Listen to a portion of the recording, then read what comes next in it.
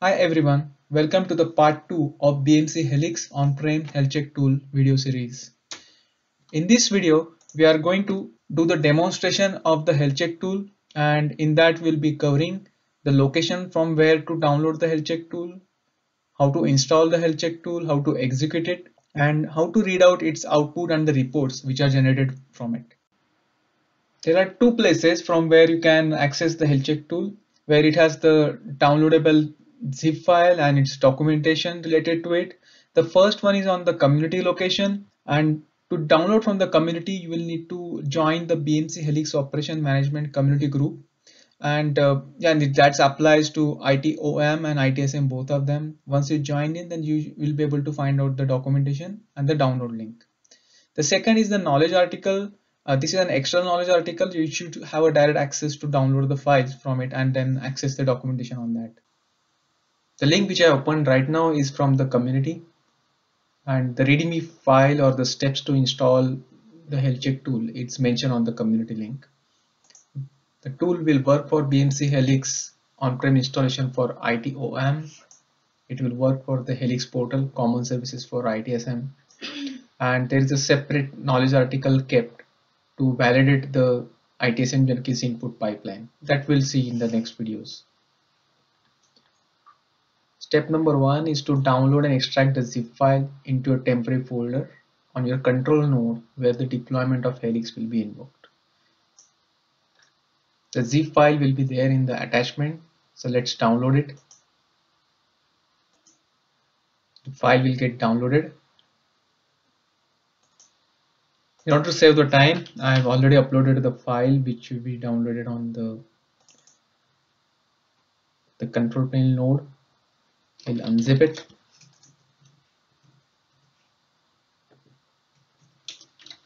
Make sure the unzip is done. Navigate to the directory.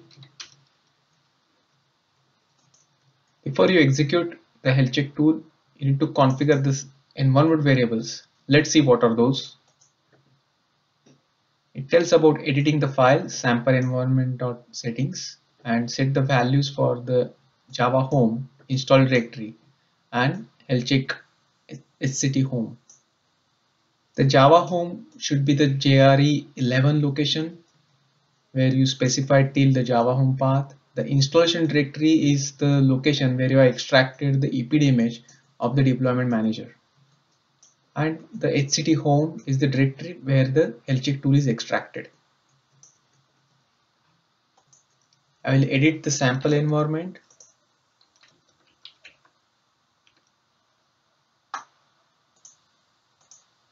In my case, the installation directory is on that location where I'll put it in. Let's find the Java. In my case, the Java is already installed, but most likely the Java exists on the system. If it's already installed, you will find that under the alternatives directory. And what we need is the JRE11. So if it's not installed, you need to install that one.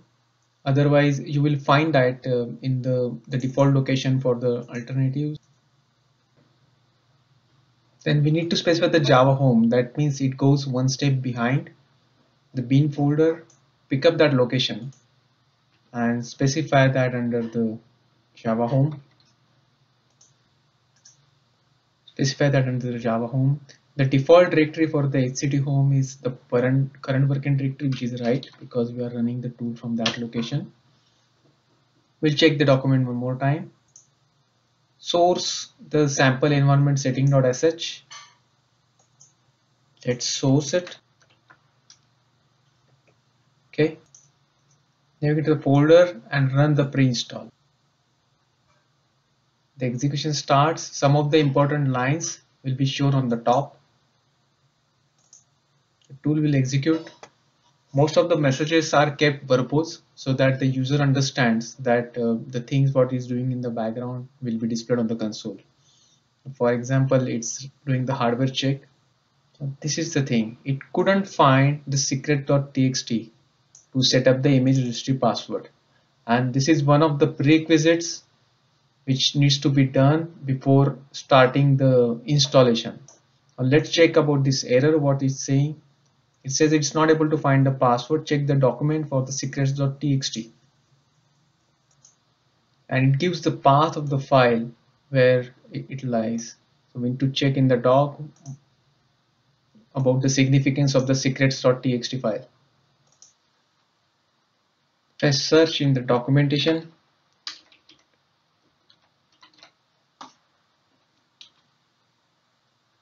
then expand that step. If I see here that it asks to put those passwords as a plain text into the secret.txt file before installation is getting started. This is pointed out that the user has missed to edit the file secret.txt and put the password in it. Go back to my installation directory.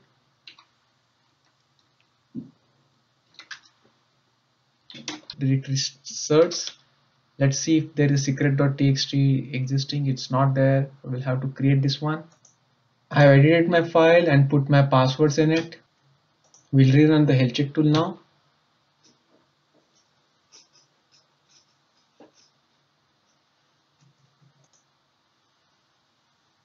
Now since we edited the file and put the right password in it, it should pass through. Now if you can see, the Docker registry has been verified successfully with the Docker login. Now the tool is doing the validation for the NS lookup to all the endpoints and the important servers. It has checked the clocks on each of the nodes, and then it checked the certificate. Now it is doing the NFS mount test. It verified the TD execution on the NFS mount points. The tool tries to find out the possible namespace where the ingress is specified.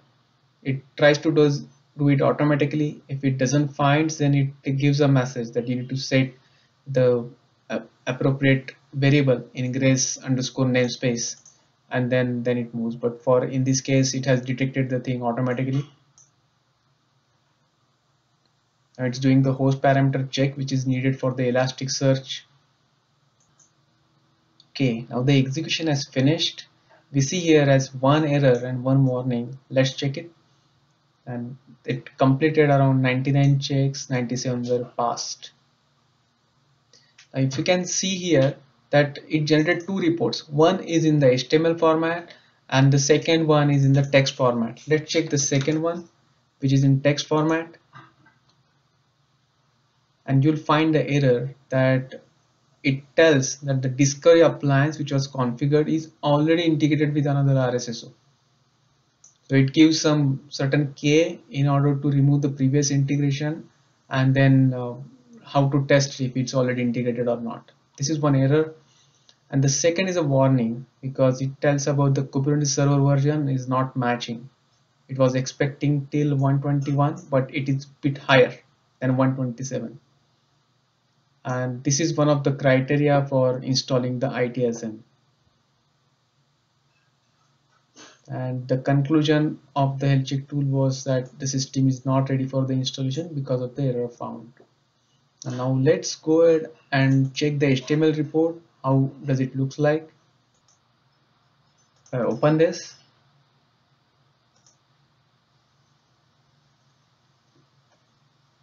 Now you can see the HTML report, how it shows in the top row. You have the environment details of your host, the type of the configuration being done, then the total required RAM and CPU it has fetched up, and the version of the health check tool. The one which I'm using for testing is 2.4, but the time when you see the video, the release version can be different. But make sure that you will have this health check tool version displayed on the top of the row. The error that we just found out is shown in the HTML, and the comments which comes in is refer the day 0 plan and prepare checklist and the system requirement page to correct it.